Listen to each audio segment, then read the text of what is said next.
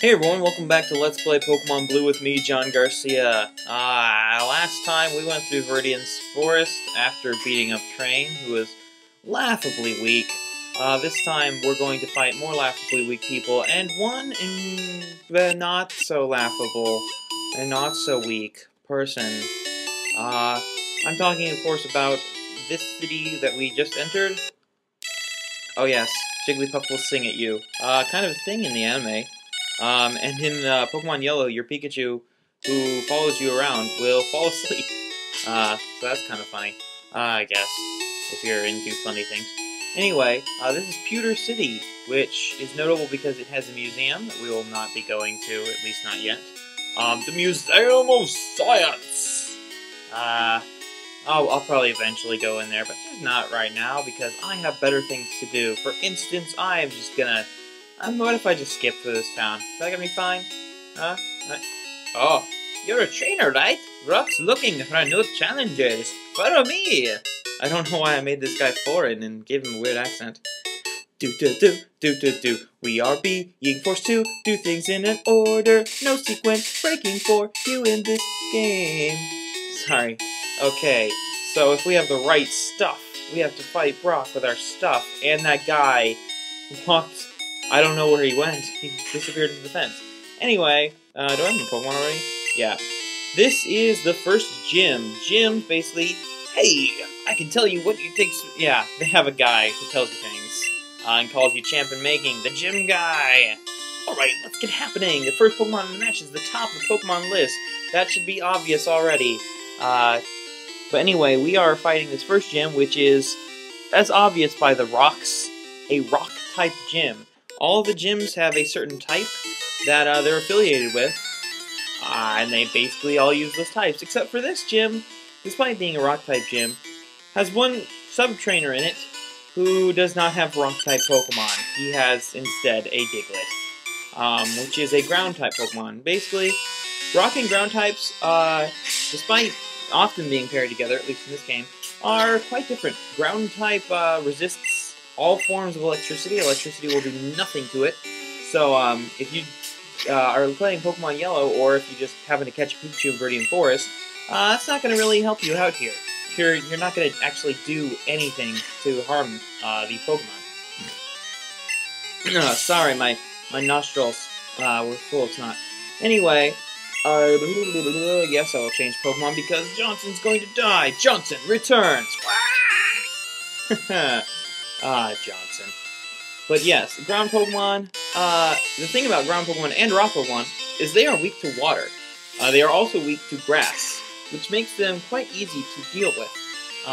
If you chose a Squirtle or a Bulbasaur. Now, Squirtle gets Bubble pretty early on, but Bulbasaur, instead of Bubble, gets Leech Seed, an attack that is not actually like a straight-up attack. It gives your opponent a special kind of status where every turn some of their health gets drained and given back to you. So it can be good at wearing down bosses. So Bulbasaur is good in this gym as well. But with Squirtle, this gym just becomes so easy. Just ridiculously easy. In fact, yeah, light years is not time. He said I was light years for Brock. Very bad understanding of astrophysics in this gym. Actually, Brock is easier than this trainer. For reasons that will be elaborated soon. I'm not even going to go back and heal, because I know I can beat him as is. I'm not even keeping track of time. I think I'm keeping track of time alright. Anyway, all of his Pokemon are the rock type, but all of his Pokemon are rock and ground type. As I've kind of hinted, rock and ground are both weak to grass, and both weak to water. And he does not wear a shirt. Okay then. So, got this awesome gym theme. Just gonna revel in this for a second before talking about mechanics.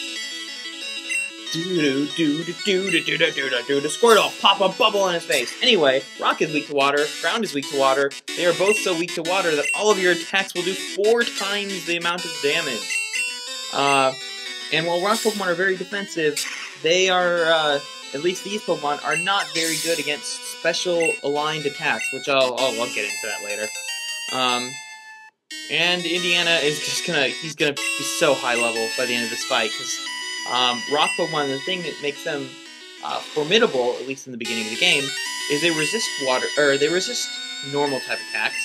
They resist flying type attacks. They resist fire type attacks. So if you chose a Charmander, this will be a hard battle if you chose Charmander. Otherwise, just so easy. This Onyx giant snake of rocks, who, when they tackle you, hurts just the same amount as a turtle tackling you for some reason. It just goes down so easily by having a bubble pop in its face, which makes absolutely no logical sense. I mean, really. Squirrel probably just, in the end, is probably, you know, along with his fedora and his whip, he's just got like a little bubble blower. Goes a little bubble. Here's the boulder badge. I got a boulder badge. That's an official Pokemon League badge. Its bearer's Pokemon became more powerful. I don't know if that's actually true, but whatever. And I can, yeah, I'll get into that later. Wait, take this with you. Jed received TM34. TMs, yes, they basically contain a move, and you can use them to teach your Pokemon that move. But they break after one usage. So that makes them kind of a pain, because you gotta choose carefully who you use it on. But this TM is for a crappy move called Bide. Makes you wait a while, and yeah, it's terrible. You appear to be very gifted as a Pokemon trainer, because you beat me in 4 moves with 1 Pokemon. Doo-doo-doo. So that was Brock. We beat him we beat the entire gym already in this episode. And it's like halfway through? I don't know, I haven't been keeping track of time. I'll just keep going for a little bit. But basically, that gym, easy peas. So easy as peas. But like I was saying with rock Pokemon, I guess this is a good time as any, since I cleared through this town so quickly, to go over stats. Pokemon, in first generation at least, have 5 stats. They have, let me get out my mouse here. They have their HP stat, which is pretty obvious, you know, attacks 2 points of damage. More of that is good, of course. You heal it with potions and stuff. They have their attack, which determines attack-based attacks. Defense, which determines defense against attack-based attacks. Speed, which determines which Pokemon will go first, and also some other important things that I'll go over later. And Special, which is both attack and defense for special-based attacks. Obviously, the programmers of this game did not think it through, because if you have high special stat, you have high attack and defense. Those rock Pokemon had low special attack, or low special, so they were not going to be very good if they used like a water attack against me. But they were also just incredibly weak against water attacks. This is a problem, and they of course fix this in later games, but in this game we will use this to our full advantage. Because Pokemon with high special are just, they just break the game for you. Everything in the game is so easy. I think I'll fight one more trainer before ending this off, because I'm not exactly sure how long I've been doing. I met you in Viridian Forest! Actually, I kind of doubt that, because all the trainers in Viridian Forest, if you go back there, they're still there. But, you know, we'll still be fighting bug catchers, which is good, because Spearo's behind. Or, Johnson, you're behind on experience because you didn't do anything against Brock. You defeated a Diglett. Which, fine. Yeah, you get points for that, whatever. But yes, Brock, super easy, unless you got a Charmander, in which case, try and burn the Pokemon with your fire attacks. Fire attacks have a chance to burn, which is much like poison, except for it does a little less damage, doesn't damage outside of, like when you're walking on the field, you don't get the poison damage. And also, burn reduces your attack, which can be a big pain. So if you're burned, your attack is cut in half. So it's very good for defensive Pokemon to burn the opponent, because then the opponent can't really do much. And it's very lucky for you if you're able to burn Brock's Pokemon. Otherwise, just hope that you got a Squirtle or a Bulbasaur. You keep using bugs. Okay, here's the thing. Caterpie and Weedle both evolve at level 7 into Kakuna and Metapod, irrespectively. And then they evolve at level 10 into the Butterfree and Beedrill. This Caterpie's level 10, there is no reason for that. Caterpie is useless, basically, until you evolve it.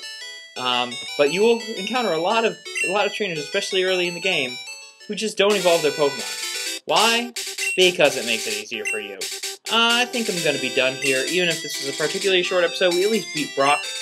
So next time on Let's Play Pokemon Blue, we'll do other stuff. So bye.